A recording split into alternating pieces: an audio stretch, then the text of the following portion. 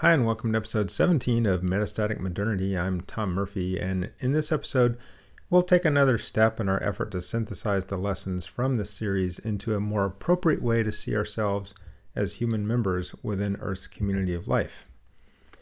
But let me be clear from the start, I didn't lay the foundation of the last 16 episodes in order to roll out my secret plan. I don't have some hidden agenda, a fix-all recipe, some brilliant vision all worked out. This isn't, after all, a TED Talk. It's not megachurch infotainment. I'm just as confused as anybody and willing to admit that.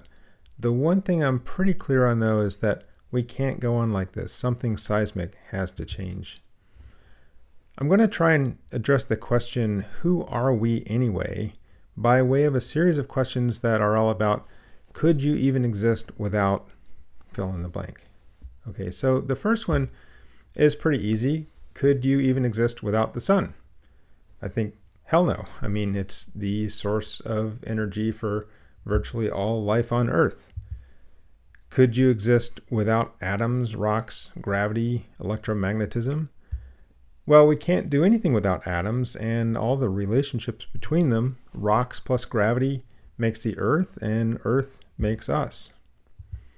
How about, could you exist without breathable air or drinkable water? Well, we'd be dead within minutes without breathable air and within days without drinkable water, so that's a no. Could you exist without continents, oceans, rivers?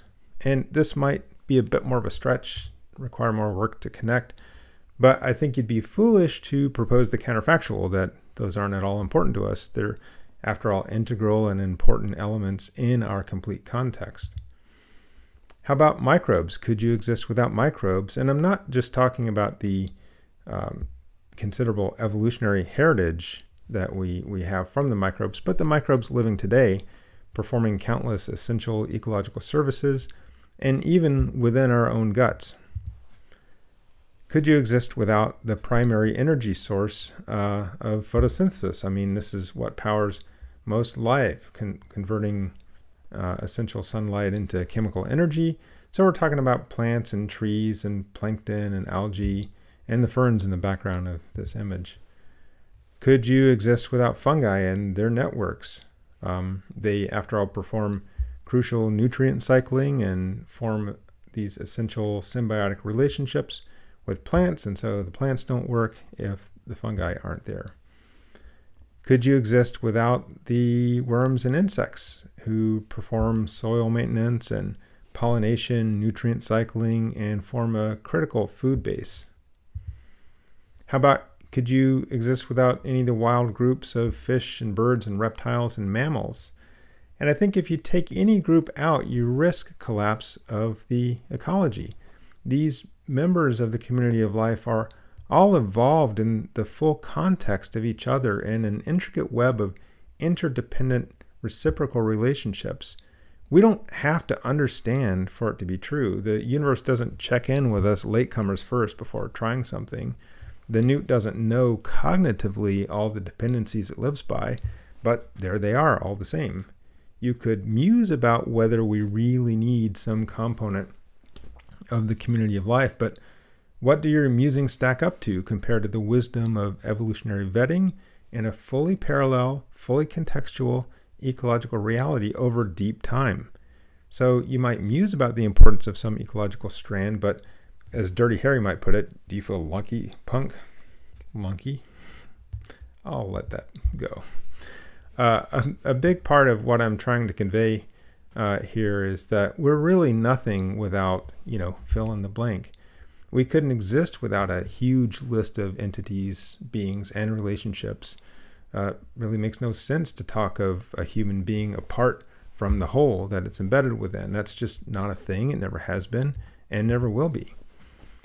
To make it maybe a bit more personal, you are not you without everything. It makes no sense to consider yourself as being separate somehow from the web of life. Maybe think of a squirrel as a fruiting body in a healthy forest, one glorious and genius part of a whole. And likewise, you are an extension of what's all around you. Just because you're unaware of all the connections doesn't mean they're not present and vital. We're all connected by physics, atoms, nutrients, origins, DNA, countless relationships, and you're one of many simultaneously existing biophysical expressions, complete with a heritage and a present-day set of dependencies that reach deep into the Earth's past, present, and even future. So as some of the earlier episodes emphasized, we own almost nothing about ourselves. Biological features like replication, metabolism, muscle, bone, our senses, neurons, and the brain were all invented before us and basically just copy-pasted with minor tweaks to make us.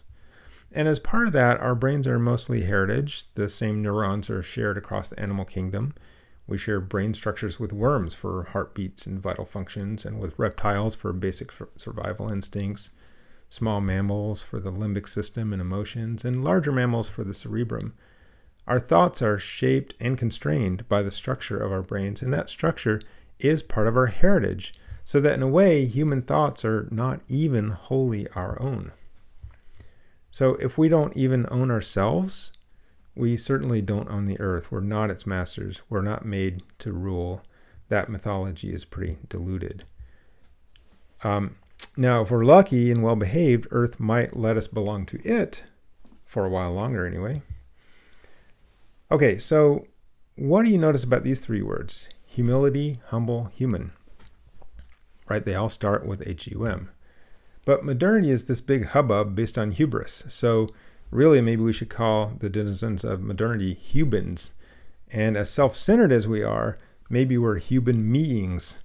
It's just a problem of letter placement, really. It's all been one comedic and tragic dyslexic mix-up. But humor aside, let's aim to be humans, embracing humility and humbleness.